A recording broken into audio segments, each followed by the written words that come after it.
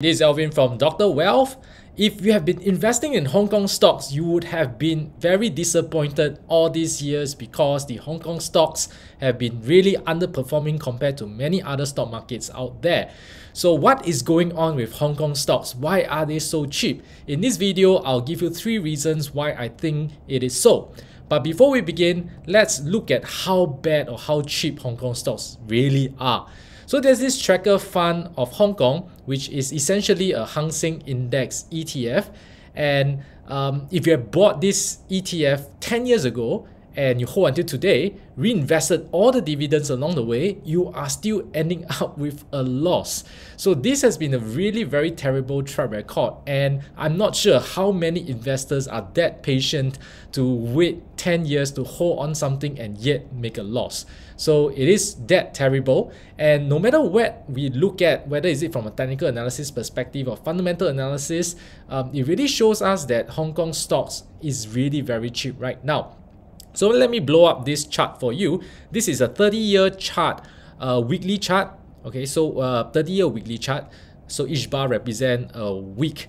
And looking at this long-term trend, okay, it's on an upward movement. But what is surprising is that after I join all the bottoming points of the Hang Seng Index, we still see the current index broke below that lower bound trend line. This is very bearish from a technical standpoint, because if you take a look at this weekly chart over a long-term period, it should be a very strong support. It's supposed to bounce off that, but yet it fell through. So that is a very bearish point.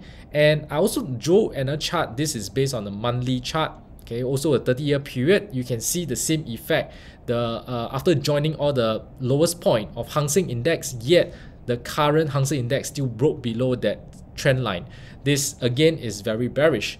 And even if we take a look at the fundamentals, which I will use the PE ratio for the indices, I compare it to STI, FTSE 100, China CSI 300, US S&P 500 and Nasdaq composite, you will see that HSI is distinctly very cheap, right? At 6.6 PE ratio. The rest of them are at least double digit. Even STI is at 11.9, UK is at 13.6, and Nasdaq is the most expensive, 34.7. Even China CSI 300, after China has underperformed, is still at a P ratio of 14.1. So it really shows that this Hang Seng Index is a bunch of value stock at this point in time. No matter TA or FA, right, Hang Seng Index look real cheap. So what could the possible reasons be? So the reason number 1 is that we all know US has been raising the interest rate, and when they raise the interest rate, the USD will strengthen. And HKD is pegged to the US dollar, and the range they're supposed to keep within is this 7.75 to 7.85 per US dollar. And at this point in time, at the time of recording, the Hong Kong dollar exchange rate is 7.85 to 1 US dollar. It is at the maximum limit. So what has been happening is that the Hong Kong Monetary Authority has been buying Hong Kong dollar to strengthen it so that it doesn't go too far away from the strengthening US dollar. But what is this all about? So what if the Hong Kong dollar is strengthening? The issue is that Hong Kong dollar, when it strengthens, it will also inherit the interest rate that US is currently having. So which means that Hong Kong interest rate is rising as well. And what's wrong with rising interest rate is that it slows down business activity.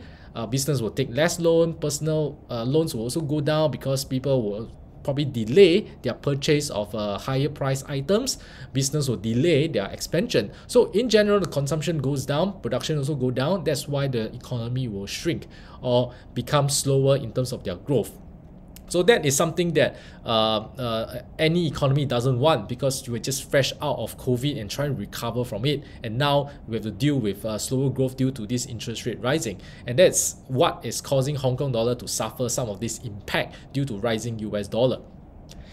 And of course, some investors were worried that, oh, is there a depegging risk? Can Hong Kong continue to defend this exchange rate with the US dollar? Will they depeg and then Hong Kong dollar will lose a lot of the value? So some investors may be worried about that, but if you ask me, the chances of this happening is very low, because ever since 1983 this exchange rate has been set up, there was no in any scenario that this Hong Kong dollar was depegging, not even during the Asian financial crisis.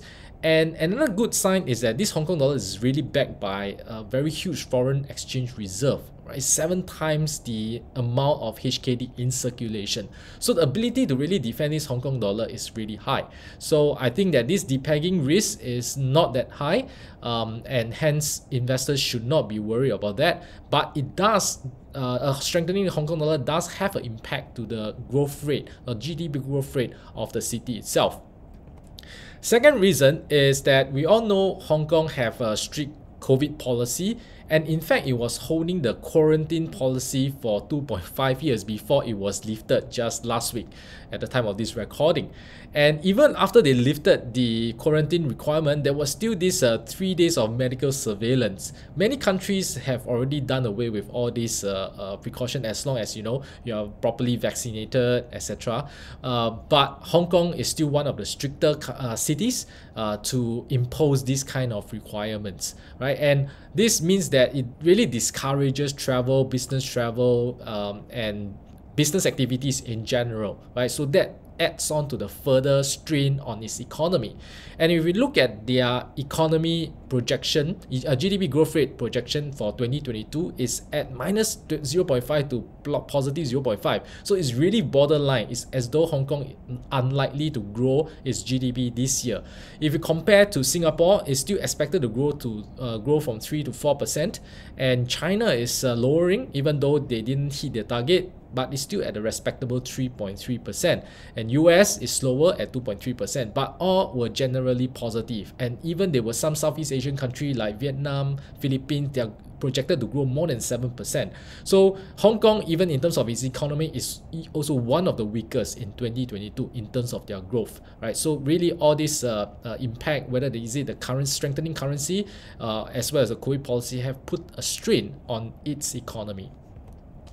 And reason, this is not reason, but this is also to put things together to show you that Hong Kong is in a very difficult position. On one hand, it is influenced by the US monetary policy, right? Because the US is raising the interest rate, USD is strengthening, Hong Kong has to continue buying this Hong Kong dollar and strengthen it.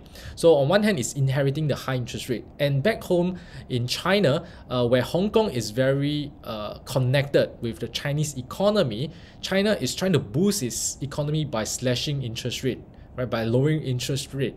And that is the disparity in policy, right? On one hand, monetary policy is pushing the interest rate higher, but on the other hand, the economy in China is pulling it down. So it is in this kind of very disjointed policy. It is in a very weird place, and that also explains why probably Hong Kong is very different in terms of its progress this year in 2022 as compared to many other countries. This is reason number 3. The Hang Seng Index went through a revamp in May 2021. Officially, that was where the change happened, although the consultation was much earlier. And one of the impetus for this change was because the Hong Kong economy is tightly linked to the China's economy increasingly. And there were many Chinese companies that were listed in Hong Kong Stock Exchange, right? So they wanted to include more of these Chinese companies, and many of these are the Chinese tech giants, right? Like Alibaba, Tencent, Meituan, and even some of the smaller ones like Ali Health, not Baidu. Baidu is one of the bigger ones, right? So there are many of these Chinese companies, tech companies are listed on Hong Kong, and they also wanted to ride on the tech trend because now technology companies are the darlings of the stock market, and it's weird if the index doesn't track them. So they wanted to include this, and the number of constituents in Hang Seng Index will rise, will increase from 52 to 100. At this point in time, at the recording, it's about 80 plus, so there's still some room to go. They are gradually phasing in more constituents into the index itself. And what is the impact of this? Is because, as we know, around November 2021, when Ant Group wanted to do the largest IPO in the world, it was eventually scrapped due to some regulatory concerns in China. And that kicked off the entire tech regulation, and it's still, although it's tapered down recently, but it is still somehow there's some overhang about this regulation out there, and a lot of these tech companies were still very reserved in their approach, especially in their expansion, a lot slower in that sense. So many of these stocks were being punished heavily by the investors. They were selling down, and that led them to drag down the entire index because they got included in the new revamped Hang Seng Index. So it was very mistimed. Of course, nobody knew it, but it just happened, and that dragged the Hang Seng stocks down even further. So now currently the Hang Seng Index, about 30% is from these tech companies. Okay, so it is still a very significant proportion. So in order for Hang Seng Index to really recover, these Chinese tech giants have to recover their stock prices first, right? Otherwise, Hang Seng Index will continue to be dragged down by the performance of these Chinese tech giants. So in summary, Hang Seng Index is really probably the cheapest stocks in the world right now, as compared among the developed countries, right, or even some of the emerging countries. Okay, and from a technical perspective, a lot of these long-term trend lines have been broken. Right, it is bearish in that sense, but I believe that if you take a more long-term approach, these things shall pass as well, right? It really will probably be a very great bargain at this point in time. And we also share the reasons, right? I mentioned about the US rising interest rate, which led to USD strengthening, which led to Hong Kong dollar strengthening, which led to Hong Kong inheriting the higher interest rate from the US and resulting in a slower economy growth in Hong Kong. And the second is the strict COVID policy, right? It has been loosened, but it has been there for 2.5 years, and that also have some impact to the economic growth in Hong Kong.